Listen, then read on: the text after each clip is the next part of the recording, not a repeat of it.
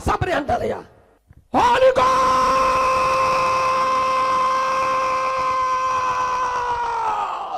Jesus Christ. Gender Yakastoria Masimba, Diama Sumbri Andaka. Loriala Bastoma Cantoria Landaria Catoria Zindariama. Lima Mini Adaria. Jesus Christ of Nazareth, the Son of the Living God. Lima Sumbri in Dariakaya. Kai someone who say, I praise you, God, don't remain silent. More fire. Was Minyanko Ponka one tum. Sapepepe. Nasabio David no Tro Samson. Sanu Mokrok. David. No hene. Anyasa. Sapepepe. And so Yanko Ponsi David ya 4 bigire. And so still I me pe David asem. Me doba no no. It munni munya me somo no montiase. Sapepepe. Si e gina Bible ne so a. To da Yankopon kura pe wo hina asem e chen sofo. Preach them. More fire. Bia timi fa nyam so me nwura. Them. Abusiafo enche ana eye Okatakyie Afrifa ene Opambour omodi asi ani e wo Ghana enya asem ketwa. Na sese ya ye kase Okatakyie Afrifa Opambour abonidua anaso wadome no. Sanso na Okatakyie Afrifa nso atam eye Psalms 109:1 no abekan na asem. Onso edi adome Okatakyie onso di adome events Opambour say Psalms 09 say urade mane nka na no ntum ene wo dane eduabo na anase no me no edi akoma back to eye Opambour antokwa no mu aye din yi pa na Apia Stadium edrimeka eduru Kwaku Oteng ho a omokwa akoye na odidi atem no di ho a atem se de be ya ombeka na no atum unua so anya do beka na no atum tintina eza antokwa wi obetena se na wadi ho nkomo anya de obema obi edi Kristosum ehunehunu obi ana ono akwa no ye sofo ena ono so eja omoti asori bi ni ade wadi sa nkomo ni nyina eduabo ben na se no me ben na eye Opambour ekaye ede kire Okatakyie Afrifa sisi ye kase Okatakyie Afrifa nso ede no me ni bi ede abre eye Opambour nso yenko ti de Opambour ekaye ekire Okatakyie Afrifa Makasa obi kura di asembe pra ana asembe ba Ghana ha ya kwara ya de tie panimu na obeka bisa kwara na anya de peno wonyame no me be di wache wonkwa na hina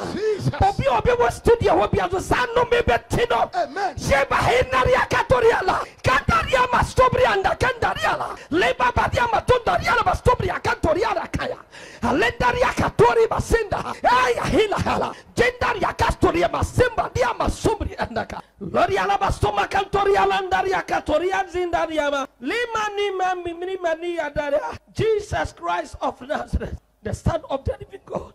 Lema Sumri in Dariakaya. Onyamiti asifo ba Yesu. Alenda ake ariaba Sumri indari. Hey!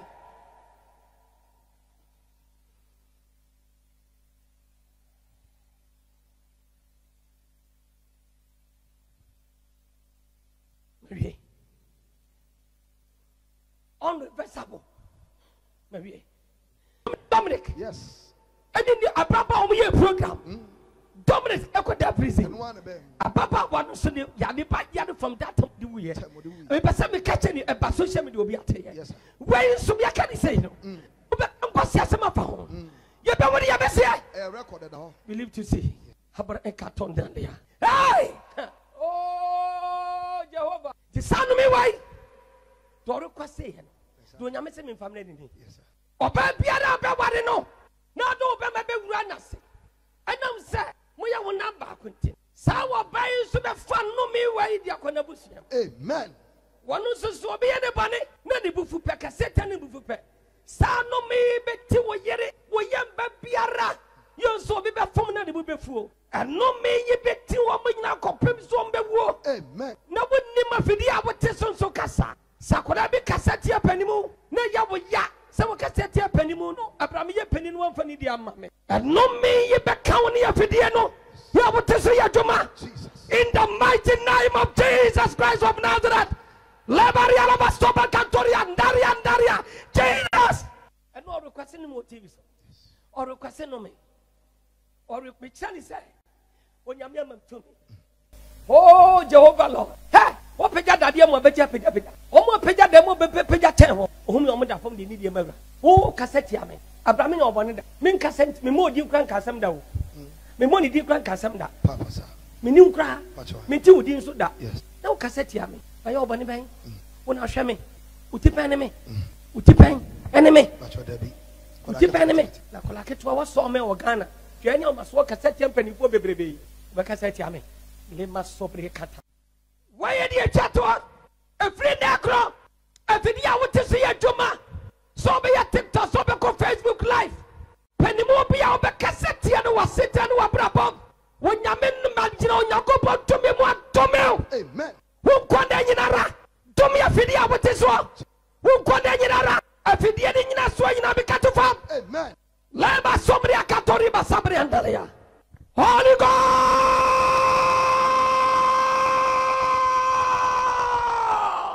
Jesus Christ! Sem say ena eye Opambour ekache Okatakyie Afrifa. Okatakyie Afrifa nso te ye no wanda so because that time na no obodua no na kum chacha ene amoakwata ete ho pa achew e de amo Opambour senka untwa so na Okatakyie ntwa so na asumdie mbra. That time no mo pa achew na ne ye boro Okatakyie nso edua. Kum chacha ne be de fia. O be ye de fia. Kum chacha di asema.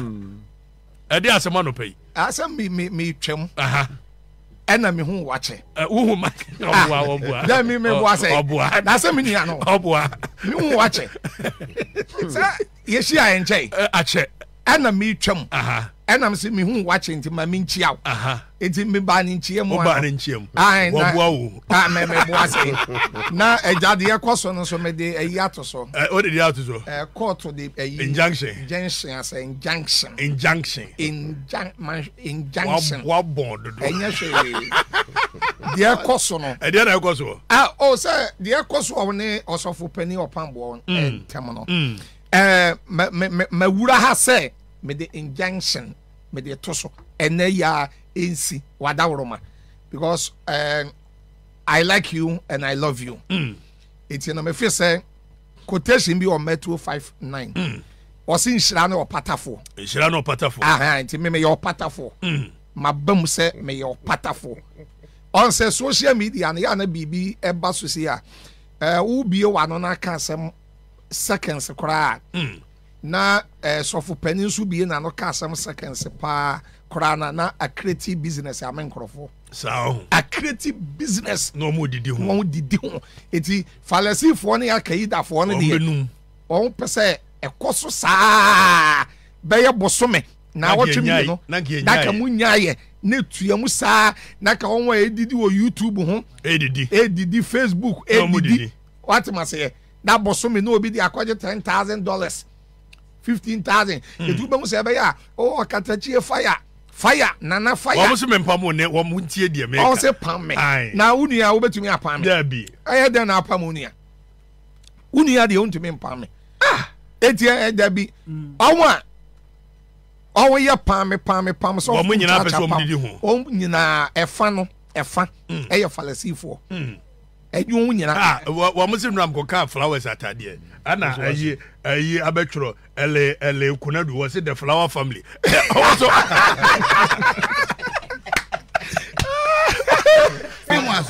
Ori ba mo kwata ta mo so adai W some me ban na obai unchi ame some e trans na match what trans answer what chi ame it what trans na kura na se nchi ame I like your political suit. Ori ba mo menye madwuma that be adai chaso me ban who person want to be so am so me too so now once upon a time there was a guy who Kumasi near friend Ochunoko yes and then the near friend there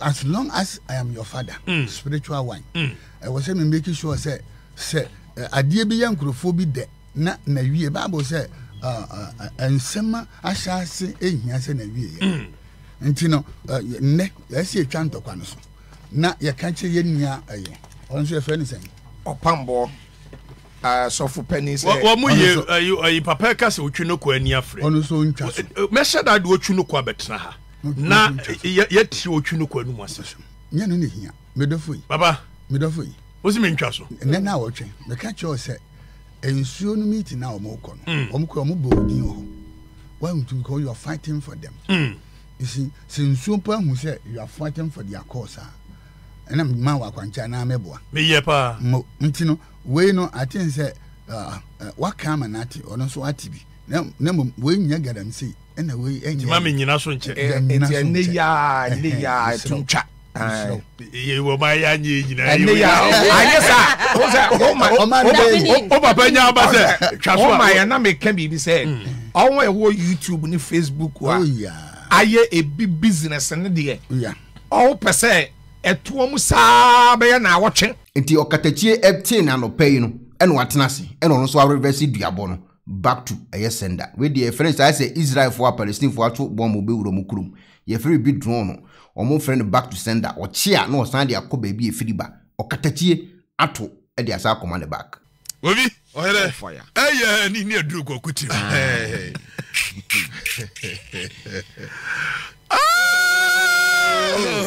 Esa neje omo pe patafo no nu. Abobo adam sheshu. Omo ahwe kwa so patafo nsu di aba. Yase Apia Stadium. Akogina baby say. Mira Kwaku Oteng ne Vincent Paris on ba kopa che Tuesday. Me nsuma wo mo. Dabi. Omo kopa che wo ma che nyame de.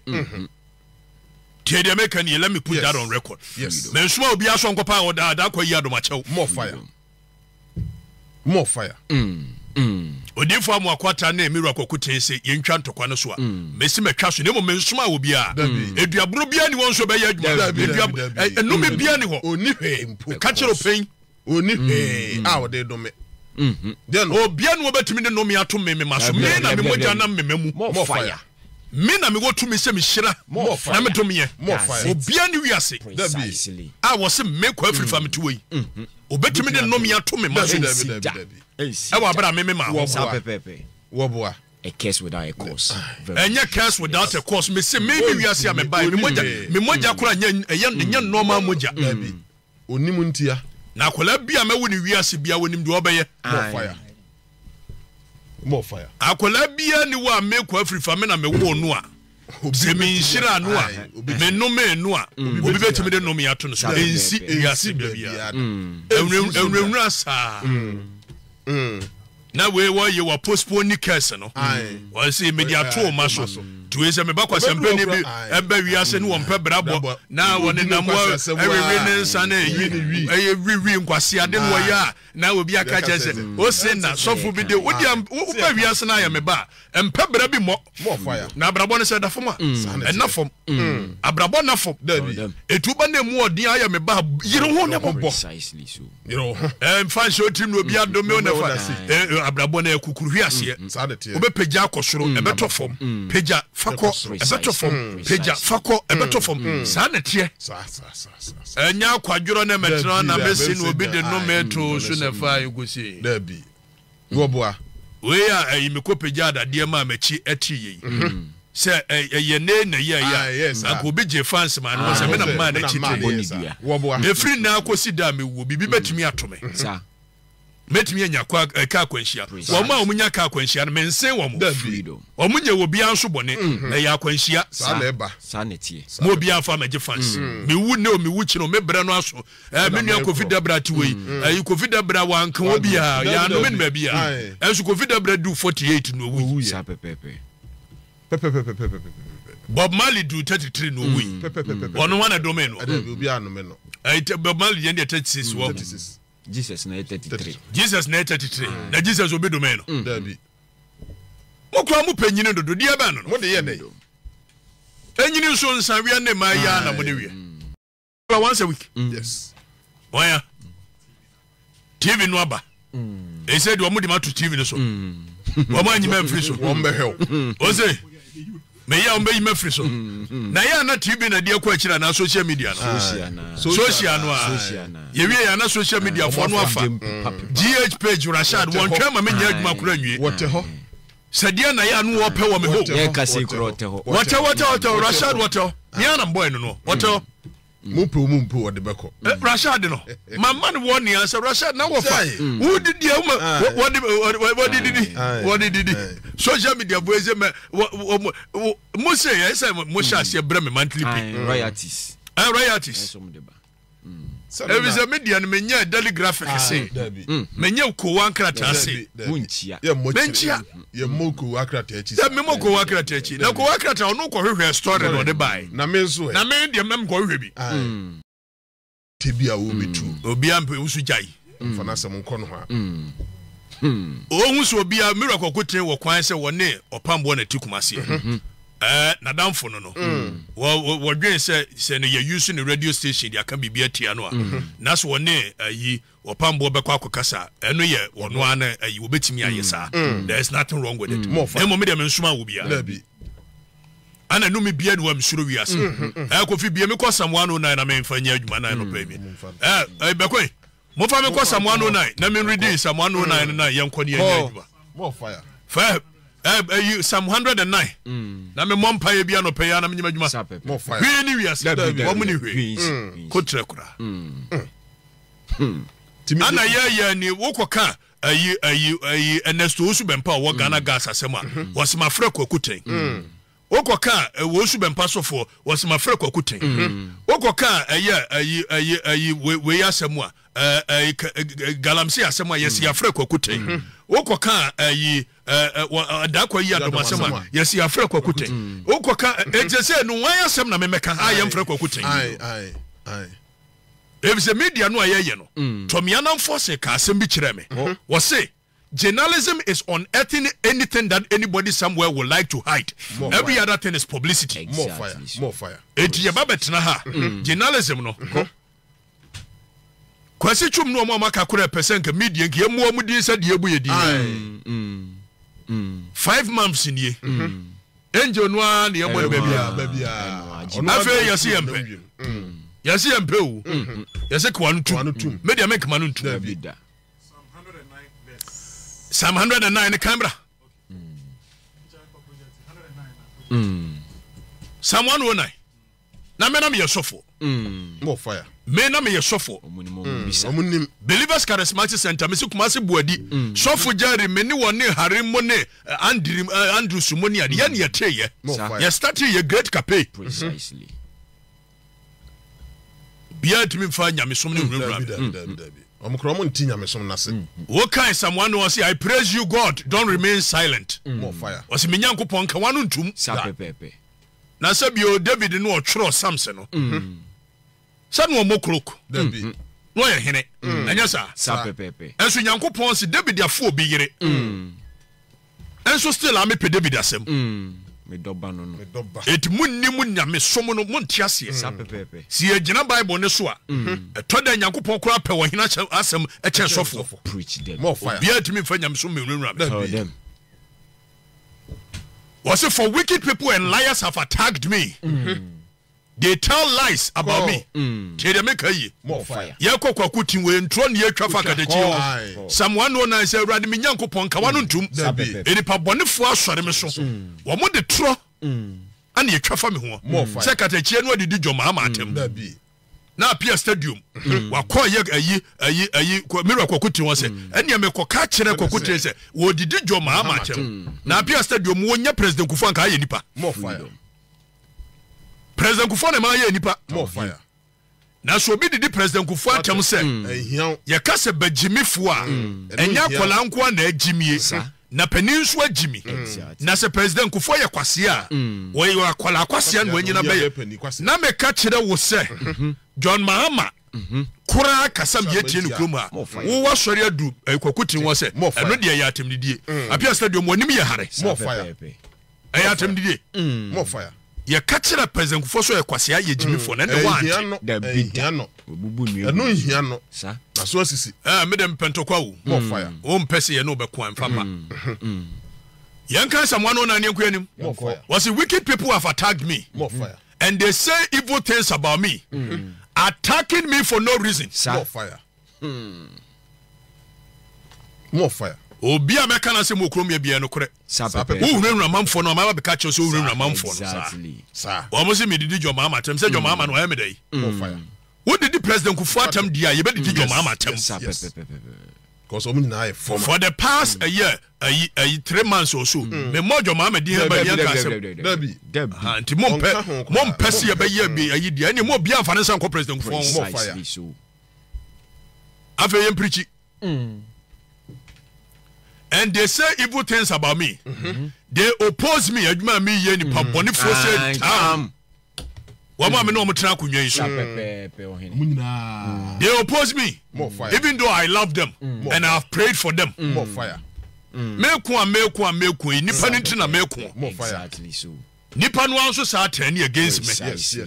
Enya mo nso ntin mejai. They pay me back evil for good and hatred for love. More fire. More fire. Nyame na make Psalm 109. Afa ko ne yenko na wo mon panu mienti. Afa Awurade tie me mpaebo ko. Was it they choose some corrupt judge to try my enemy? More fire. And let one of his own enemies accuse him. Afa me mpaebo nie. More fire. Awurade say me kaso obia do memia. So obia so do memia. Wono nso choose some corrupt judge to try my enemy. More fire. Nyame na make. Obia wotame Bible na eka. na menya ne hweye. No wase maka no kura kire ne nti. Wode no mia to me ne meme so. Oboa. How is that possible? Oboa. Never. And ye wono nso ne die ni. More fire. Ma eye nipa won ka no kure ne ho mra asem na won tena ne so. Won di na asem. More fire. More fire. Freedom. Ma wono ankasa ne die nyini ma. More fire.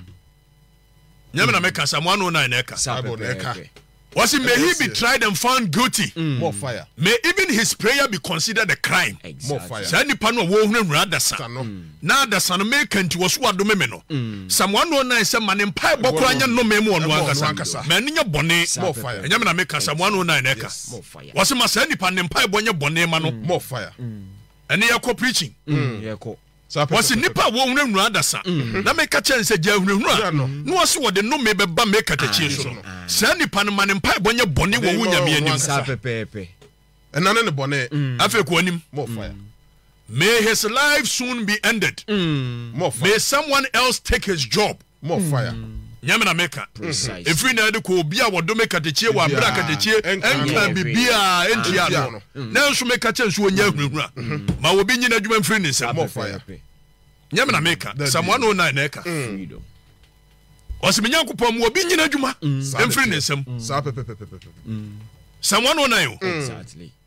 Also may his children become orphans More fire. and his wife a widow. More fire. More fire. May his children become orphans. Orphans ye dia nyanka. Nyanka. Na eze manipa ni ngu. More fire. Me de menka se obi angu. Enye no ne hia me.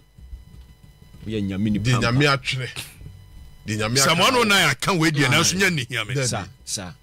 Enye we ne hia me. Exactly. So be wo ngu nya ne hia me. Sa pepepe. Dabi. More fire. More fire. Enye ne hia me.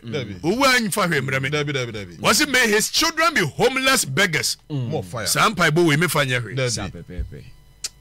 Mani nua ne mani ye. May they be driven from the ruins they live in. We someone no na ka David na boss sampai. Me dia me mo sampai no. Ne mani ye. Ibi shirawo. Na min shirawo. Nipa bia wodo me katachie bia ne ma eni ye. Sa pepepe. Yes. More fire. May his children be homeless beggars. Never. May it never happen. Dabi da. We nya me mpai. Dabi da. Teacher Traso. May his creditors take away all his property. More fire. And may strangers get everything he worked for. More fire.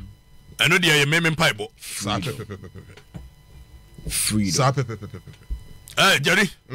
We someone no na na kan. Nya me na make. Dabi. Me dia me bo me mpaye anopai. Afa Traso. Teacher Traso. May no one ever be kind to him or care for the orphans he leaves behind. For him, may no one ever be kind to him. Freedom. But Nemadie, Omonya Muye. More fire. Freedom.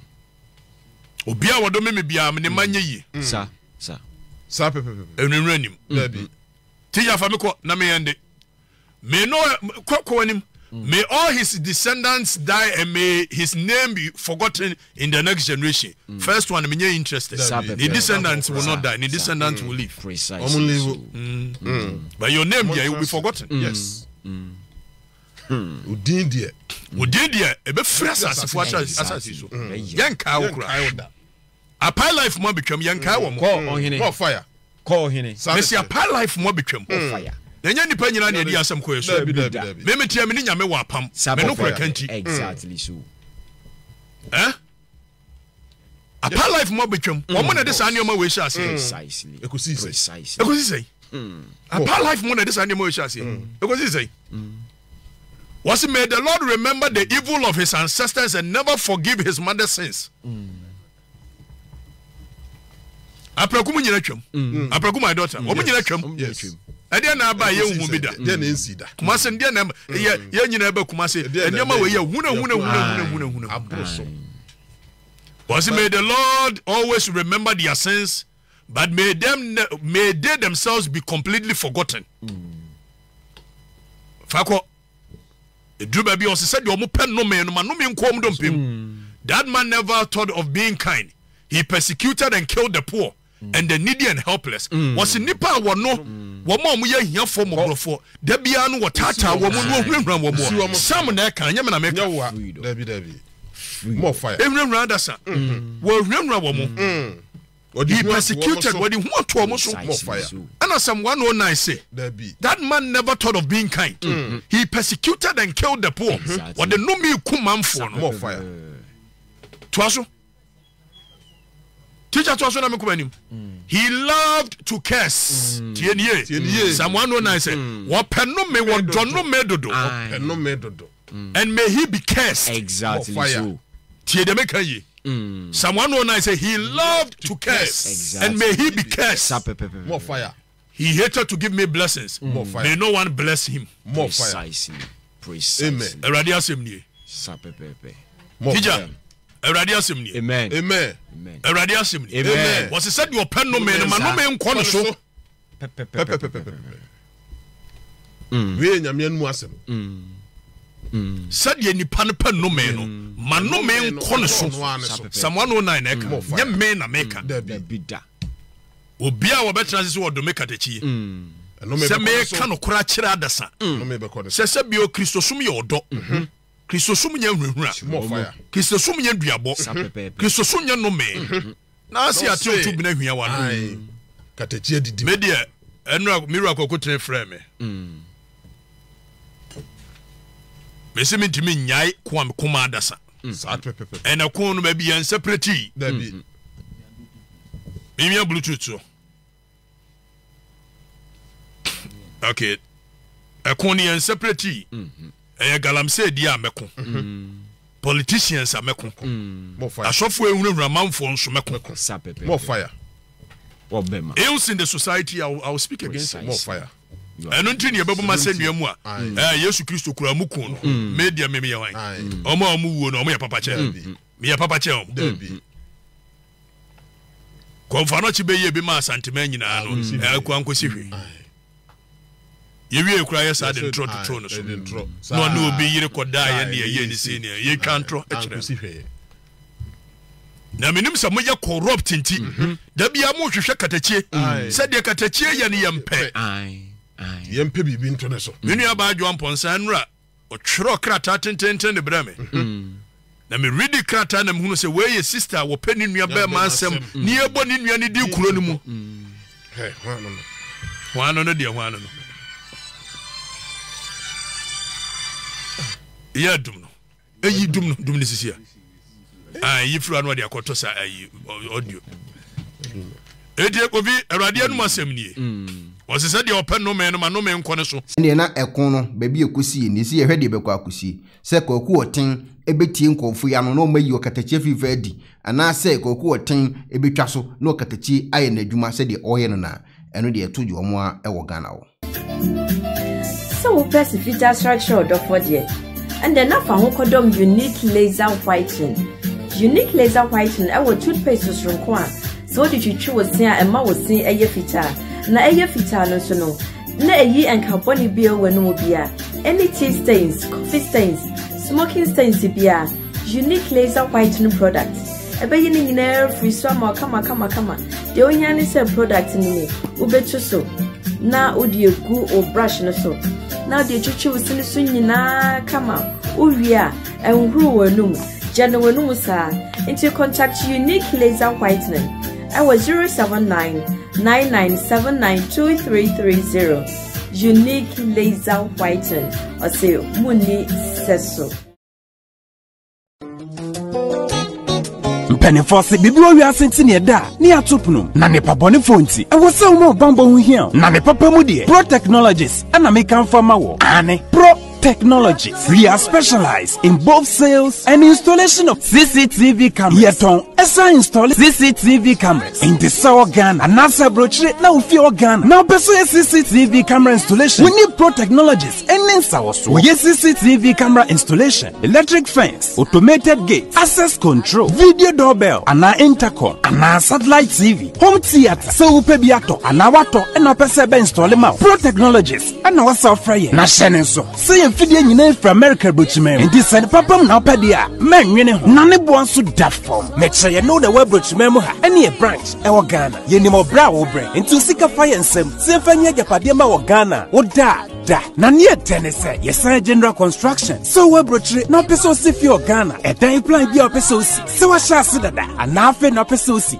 plan bia ye besi ama eno echi so ye solar power ana Opambour ho nsensem bi ade woni ye ni nsawoso ne sanso ye smart home abefo fidie bi apesta hyehyɛ ewo fie ana watwuma mo de ma wo woni ye ni nsawoso we are just a call away ne sanso wadan de ma han ana ofre brochire bedu Ghana na wo pay full house room ana apartment ahan for short term ana long term ye be ma obiane border form na Opambour ho nsem de manwene ho enna ye interior decoration so wasi fie na wie ana ye si fie na ma no ye sign decoration ye besiesie fie ana office o e de ama eno eji so tom fidie bi na wo hokun ya fa so install ana ne settings ye beye e de ama e wo Ghana ubehu yen wo mira fra denta e de wani ache dodowa ubehu ye e wo ahye ye ne Emerlin pharmacy e na wo the same building. For information or WhatsApp 401-7570-300 and a +401-6992-254. Pro Technologies. We have the solutions for your security and home entertainment needs at affordable prices.